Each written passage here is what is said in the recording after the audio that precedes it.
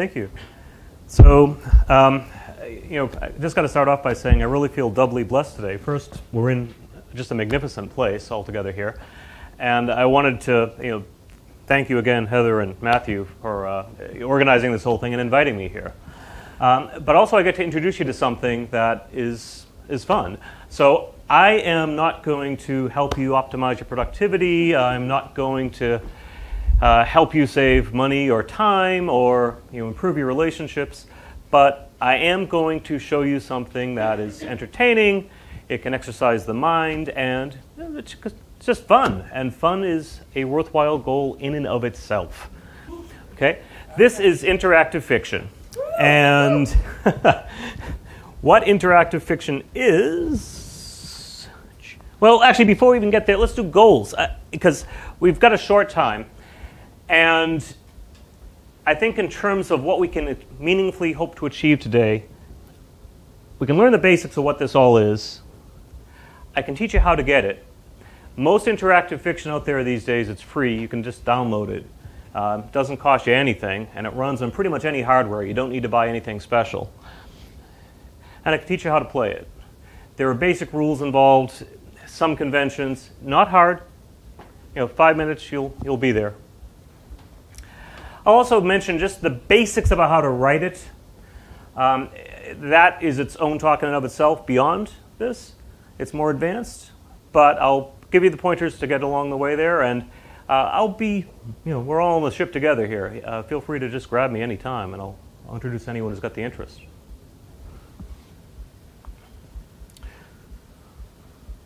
Whoop. I'm doing the wrong screen again. Okay. Now, what is interactive fiction? Now, the obvious answer that you might just come up with if you were being sarcastic is, well, it's fiction that's interactive. And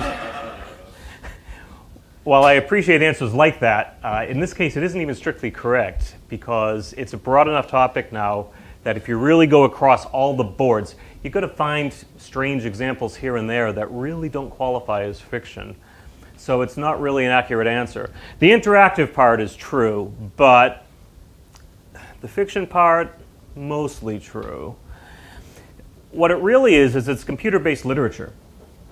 And I don't know if there are any literature geeks out here. Okay, cool.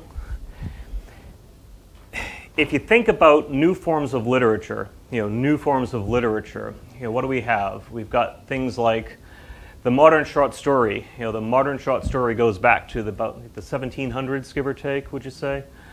Things like the novel and novella, they go back probably to the 1300s, and those are the new ones.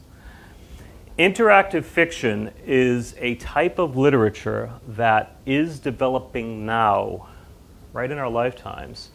And the reason it's developing now is because it really requires a computer to recognize its full potential. It's literature that it's not just the author that writes something static and leaves it. It's literature that the reader interacts with and not really co-creates, but definitely has influence over the outcome. So each reader going into a piece, well, it's true to some extent with every piece of literature. Every reader gets something different out of it. It's much more true with interactive fiction. Interactive fiction is a branching narrative.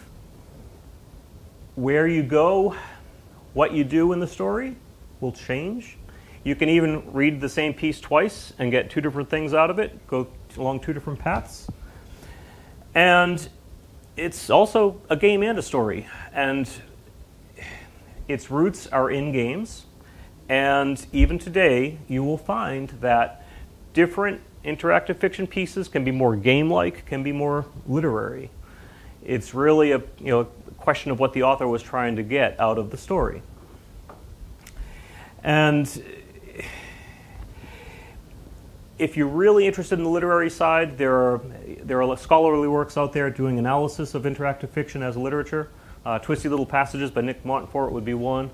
But it's something where I encourage you to try to experience it on your own before you just start reading dry materials like that. And I'm not discouraging you from doing that, and I'm not trying to cast any aspersions on those materials. They're scholarly, they're really thorough, but it's not necessarily the best introduction.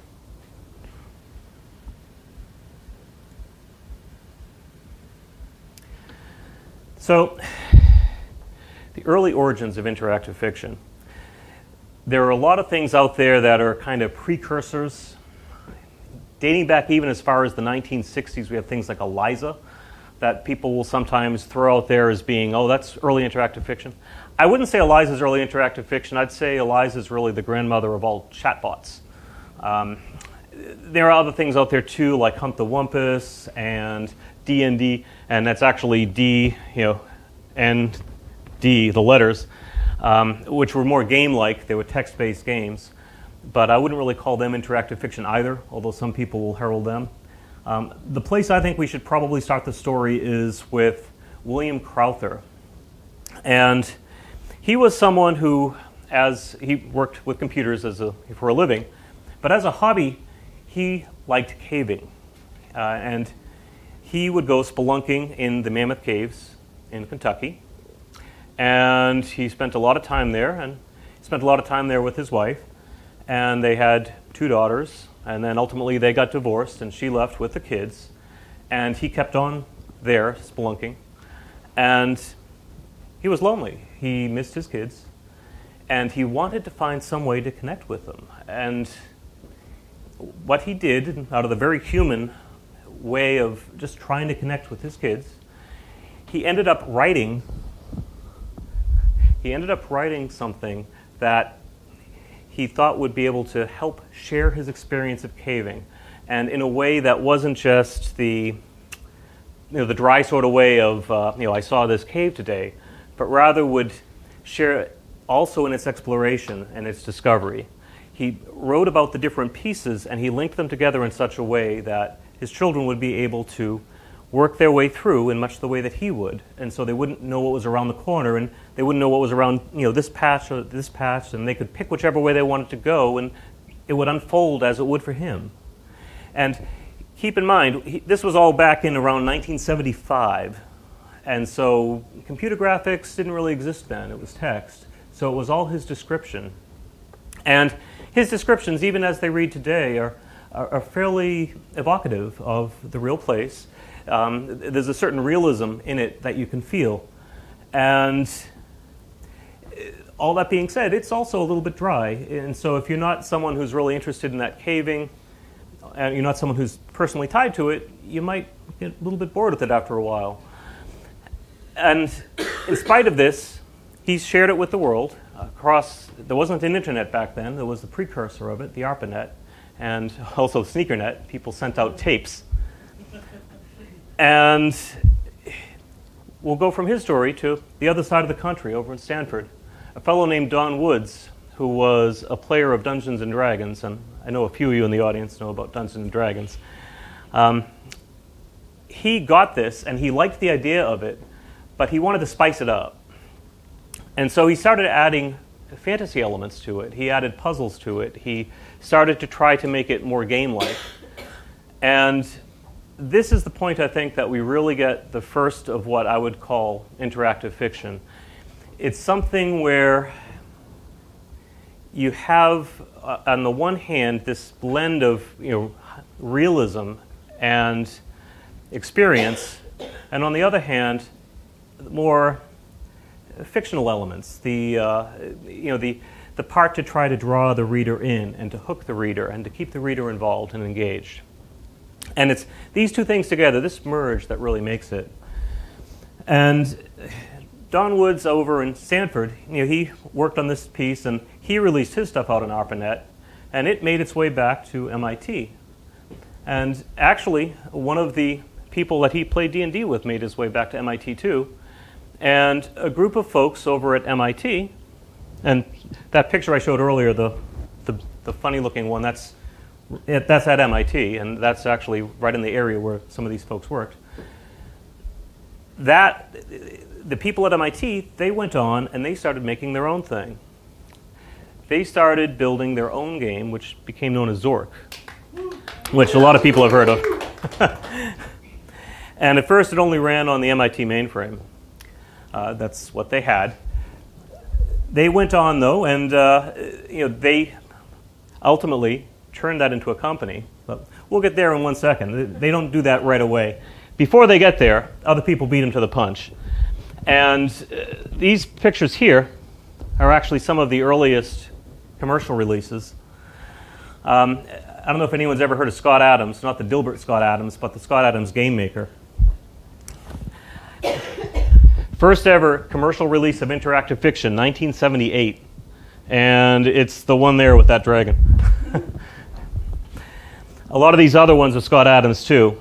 And this isn't all of the games that were released in this time period, but it is a good representative number of them. And you'll see that Adventureland, that's actually a version of what Will Crowther and Don Woods had put together, modified and ultimately commercialized, although not by them. So neither of them really ever made any money off of it, even though they invented it. Important to note, too, that cave influence, the whole idea of crawling around in caves, that sticks with interactive fiction for an awful long time. And so even things that you would think would have no excuse to have a cave or any kind of passages or areas to crawl around in, you'll find caves. These early games also, they don't necessarily play that well for a modern player. That the actual technical interface is fairly limited. Most of them have 2-word commands only, and it's a little bit limiting when you start to play with them. So if you really get into interactive fiction, some of these are worth revisiting, but I wouldn't necessarily recommend you start here.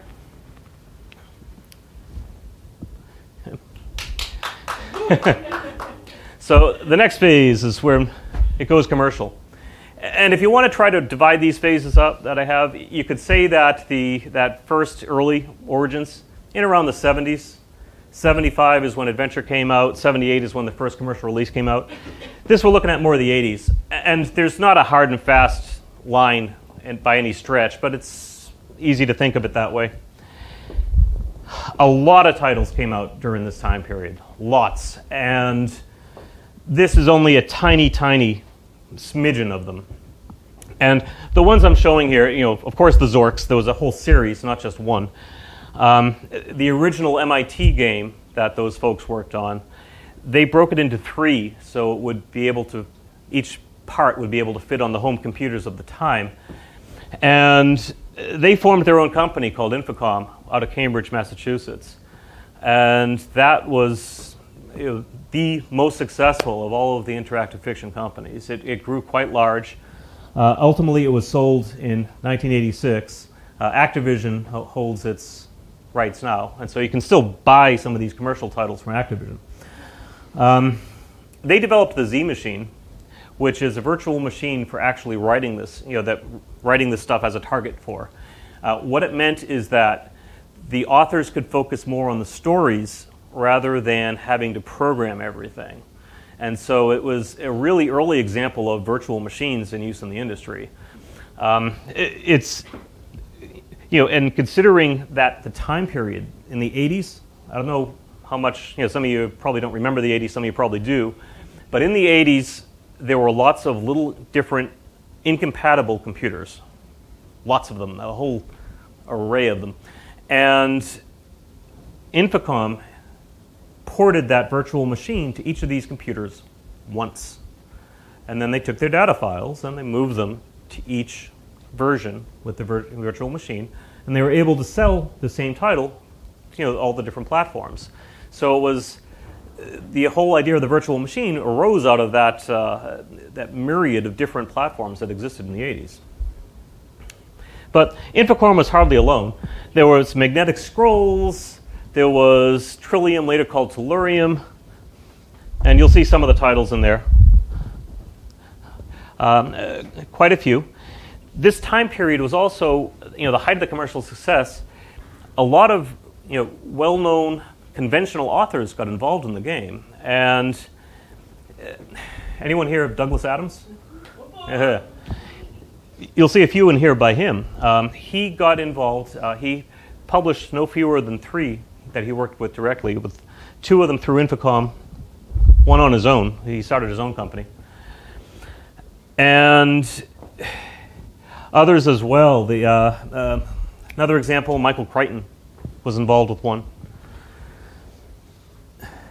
There was the strong belief that this was the future. The 80s saw interactive fiction. This is the future of games. The pinnacle of games, in some extent, in terms of the actual experience, the actual storytelling capabilities. This looked like it.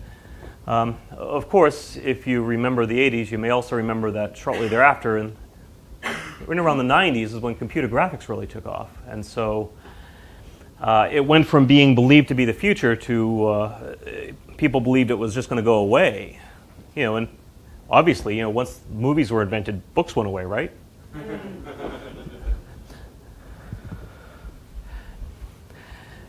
So it moved to the next phase. And in the 90s, interactive fiction as a commercial thing, it was gone. However, in around 1987, people reverse engineered the Z machine. And that meant they were able to write their own versions of it for newer platforms. That meant once you got that, you could take those old titles and move the data over, and you could run it on new stuff again. People started creating tools to write interactive fiction. So in around 95, we had the development of Frauds, and around 97, we had the development of TADS. Around 93, Inform. And all these different tools allowed you to do different things, to both write and read and play. And people started making their own new stuff.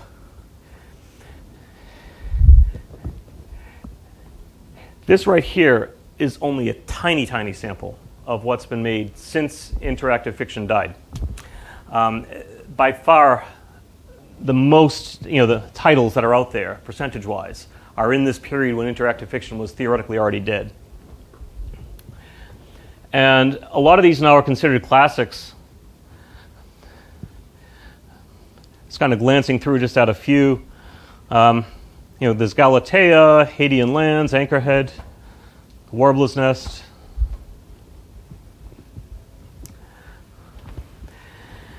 And just as back in the 80s, where this was coming to fruition, there were all different kinds of computers and platforms. There are all different kinds of, formats for this. Infocom wasn't the only one writing interactive fiction, and other groups did their own things. And so you'll find Z-Code, GLULX, TADS, Hugo, Adrift, Twine, Inc., etc. But I realized that I still haven't actually told you what it is. I gave you, the answer of, well, what is a penguin? Well, a penguin is an animal. And that's the kind of answer I gave you here. And that's not really satisfactory. So to better express what this is, I think it makes more sense to try to take a look at an actual real title. And I've picked Lost Pig. This is one from that latter stage, so it's modern. It has a modern interface. And it's one that's often used to introduce people to interactive fiction.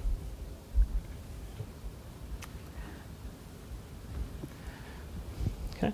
So first off, don't worry about reading this, okay? I'll read you the relevant parts in a minute. What I want you to try to look at first is just the kind of layout, because this is going to be pretty typical of parser-based interactive fiction. So you've got a section up here. That's the introduction. It's a variable length piece. It's up to the author. It can be a few lines, can be a few pages, whatever. It tries to introduce the story. You've got your title, metadata type stuff. Tells how it was made, what version it is, because it's both software and literature. It's got a version. Bugs can exist and be fixed. It tells what it was made with. It tells what actual underlying format it uses. For help, use help. May have advice in there like that. And then it gives you the first part of the setting. It gives you a name for the setting, and it gives you a description. It also has a status bar where it tells you, where you're physically located at the time, and some of these, if they're more game-like, they have a score. Not all of them do. Now, something I got to point out here, and let me do this. Okay. This actually is interactive. So this is the real thing. You're looking at something that actually works and runs. And it kind of shows how portable all this interactive fiction stuff is, that here we are at the end of the world. We don't have anything resembling an internet connection. And yet we can still run something like this in a presentation live. And we will do that in a minute, but I first want to just show you one thing fast. This right here is a reference card. That's a good intro to using parser-based interactive fiction. It's downloadable, and I can hook people up with copies if they want to. It's made by one of the user community, and there is a very active interactive fiction user community out there now. Basically gives you a whole bunch of suggested things to do. So you can type directions, just abbreviate them to move around. You can L for look, you can abbreviate it to L, or examine, you can abbreviate to X. If you want to look at something up close, inventory, see what you're carrying, you can abbreviate to I. But beyond that, you can really just type any old verb you want and try to command the character in it. And interactive fiction is just like any other fiction. You can have any genre you want. You can have any kind of characters you want. Any kind of the tricks you can put into regular writing, you can put into this. So if we go back to the sample we were looking at,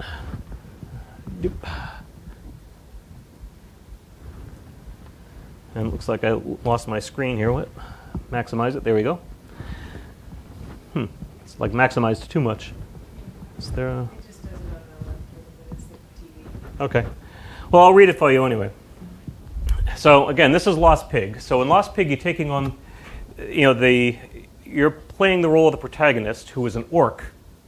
Okay, and that's relayed to you in just actually a few lines of pretty distinctive language. So what we got here is the orc, and pig lost. Boss say the grunk fault. Say grunk forget about closing gate. Maybe boss right. Grunk not remember forgetting. But maybe grunk just forgot. Boss say grunk go find pig, bring it back. Him say if grunk not bring back pig, not bring back grunk either. Grunk like working at pig farm, so now grunk need find pig. So in a few lines, it tells you right away, the essence of the story, the conflict. So it's classic, man versus nature, as you can see, or in this case, orc versus pig. And you've got the problem where this pig is gone, and you've got to try to locate the pig. You've got to try to bring it back, capture it, bring it back. And as you may guess, that's not going to necessarily be all that simple and straightforward. And if you don't successfully bring the pig back, you lose your job at the pig farm, and you like working at the pig farm. Who wouldn't? So, tells us our now situation. So right now we're outside. Grunk think that pig probably go this way. It hard to tell at nighttime because moon not bright as sun. There forest to east and north. It even darker there, and Grunk hear lots of strange animal. West of Grunk, there big field with little stone wall. Farm back to south. So it's telling you where you can go. You can go, west, or west you can see the big stone wall. Farm itself is back to the south. So we could just type south.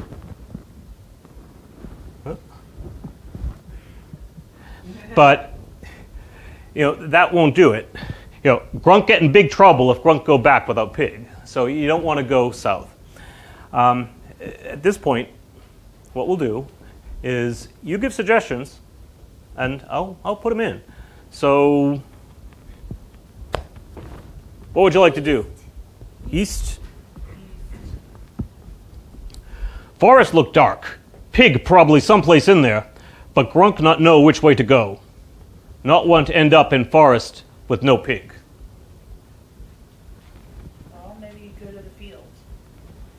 Okay. West. Grunk not allowed in field. That probably okay, because Grunk not think pig tall enough to climb over wall. So do you have to, maybe you have to wait until daylight. Forest look dark. Pig probably someplace in there, but Grunk not know which way to go. Not when to end up in forest with no pig. How about you look? So there's no Yeah. Okay. Wall made of many big rock. It not very tall. Grunk lots taller than wall. Maybe it too hard find enough big rock to make big wall. Their field on other side of wall. examine ground tracks.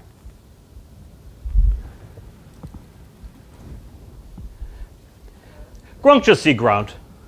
Grunk hear noise. It come from someplace in bushes, but Grunk not sure which way it come from. Examine bushes. Many tree and bush and leaf and branch and other plant like that. That what forest mean. It dark too. Pig probably someplace in there, but Grunk not know which way to go. Can you wait for the daylight? We can wait. Okay, Grunk good at waiting. Can you say go south or Can you oink like a pig to see if it calls back? Or we could try say oink. Say oink. Nobody answer Grunk. Examine what? Well, what would you say to examine a noise? Listen. Grunk get quiet. Listen for noise in dark. There! Hear noise again. It come from northeast. Must be pig hiding in bushes. And Grunk or go up one? okay. And so some stories will actually use a score as a way of telling you that you're going along the right direction, the intended plot. That isn't always the case, and a lot more modern stories actually don't do that. They don't give you any kind of guidelines because they don't really believe in them. But some stories do. And in this case here, there's a definite good outcome, and it's helping you along the way. So go northeast. Northeast.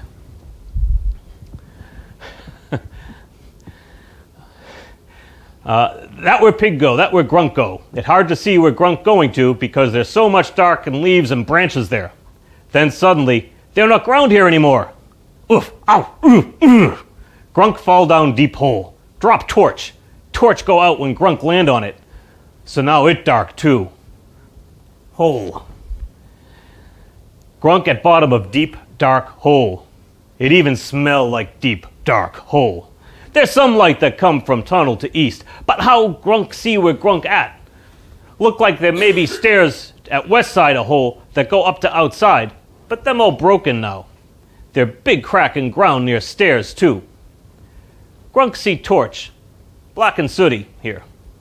Get torch. Examine. Get Light torch. torch. Okay, got it. Light torch.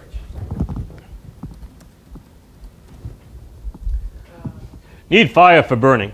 Grunk not have fire. Okay. Now at this point, I got to kind of break us off. This is meant to be more just an intro of what it is, to try to sell you on it, to show you why it's worthwhile. So I really do invite you to explore this on your own. I want to just run you through though really fast how you find stories, how you get them, how you play them. And this is pretty quick, really. For finding stories, like this picture is from something called the IF Archive that they set up in '92, and it's really just still the biggest collection of interactive fiction anywhere. And you'll see references to something called Baff's Guide. That's not online anymore, but there is an IF wiki, and there is something called the IFDB, which if you've ever seen the Internet Movie Database, the IFDB is kind of like that, but for interactive fiction. And there are also a bunch of contests. I'll just run them through and just real fast. There's the interactive fiction competition, it's the first. It was started in 1995, and every year it produces a whole bunch more interactive fiction. And anyone who wants can just read it and judge it. There's also the XYZZY Awards. They were started in '96. The Saugust and Ghost Story, I started that in '98. Intro Comp, 2002. If you do get interested in writing, that's a good one because you get to just write a little bit. You don't have to write a full thing. And with that little bit, you can get feedback from other authors and readers, and they'll let you know what they think of it, give you advice. And Spring Thing started in 2002. There's a bunch of others. That's just a really cursory view. But the easiest way to find interactive fiction is to go to the IFDB. And we're a little bit cut off here, but and I'll put the link up there later and I'll share it around. But it's really the easiest way to find titles to play. You can there's a search bar up here. Enter your interest in the search bar or browse by category, and then you can kind of cruise your way down. You'll see that, say you're looking for something like Anchorhead. You can click into Anchorhead, and why is this all, it's even cut more than I think than it was before. But you'll see that it gives you a description about the story. It gives you a way to play online, a way to download it, all free. You'll see something referred to a cruelty scale in there. And the cruelty scale is what that's about. It's not about the what you'll find in the game, but it's about how the game plays. So something that is on the more merciful side of the cruelty scale is not going to let you lose your progress easily. It makes it so that it's more forgiving about your mistakes. Something that's on the crueler side of the cruelty scale is the kind of thing where you really have to save often and keep multiple different saves because you may have lost the game and not realize that you've lost it.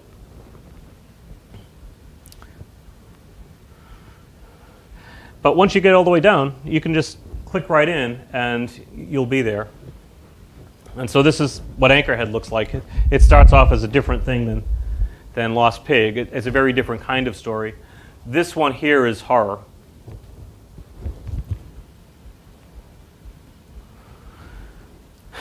Now, how to play them? Well, like I said, people reverse engineered the Z Machine and various other formats back in the late 80s, early 90s. You can play it on pretty much anything these days. If you got a Chromebook, just click that Play Online button. Find it through IFDB and just click it. You've got it. If you've got a desktop or a laptop, Mac OS, Linux, MS Win, doesn't matter. You can't go wrong with Lectrode.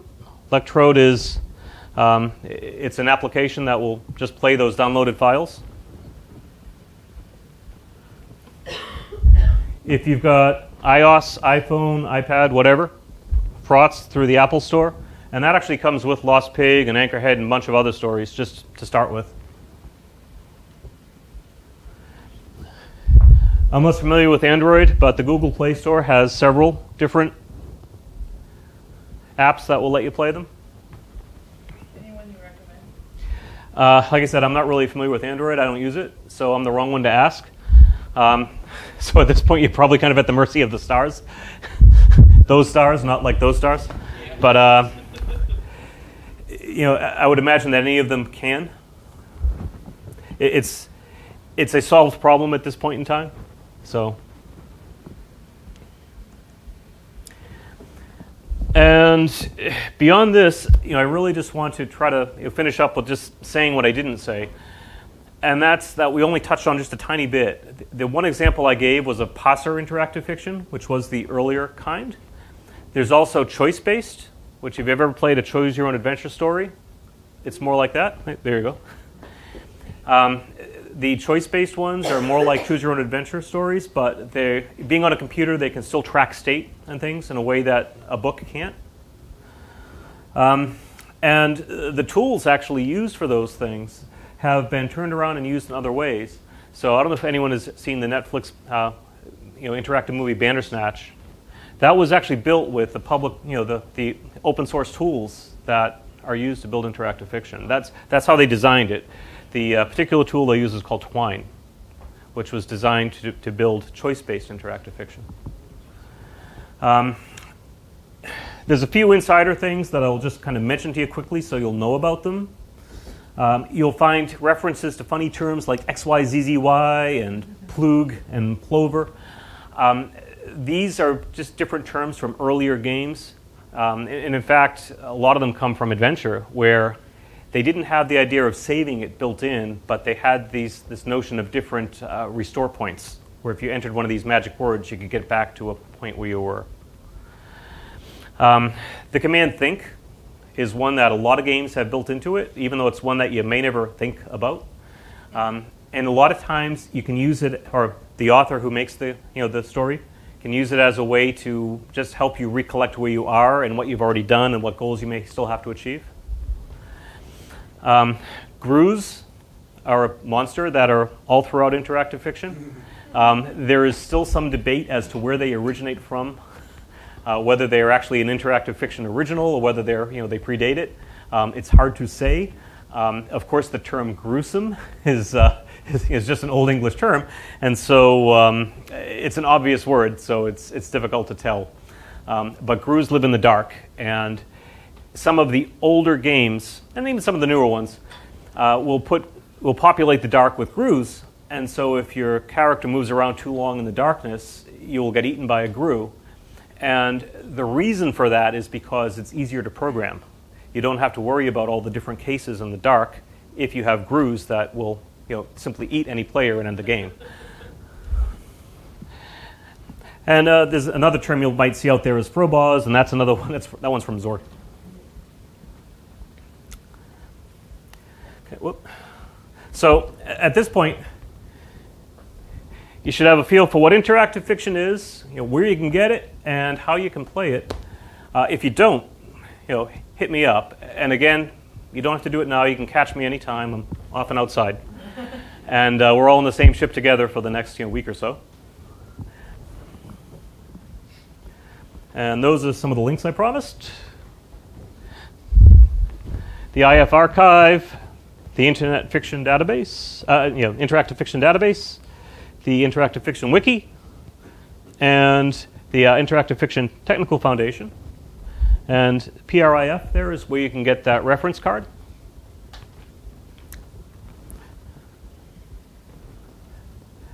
And about me, you can find me online as well. So, any questions? I think I'm a little bit over my time.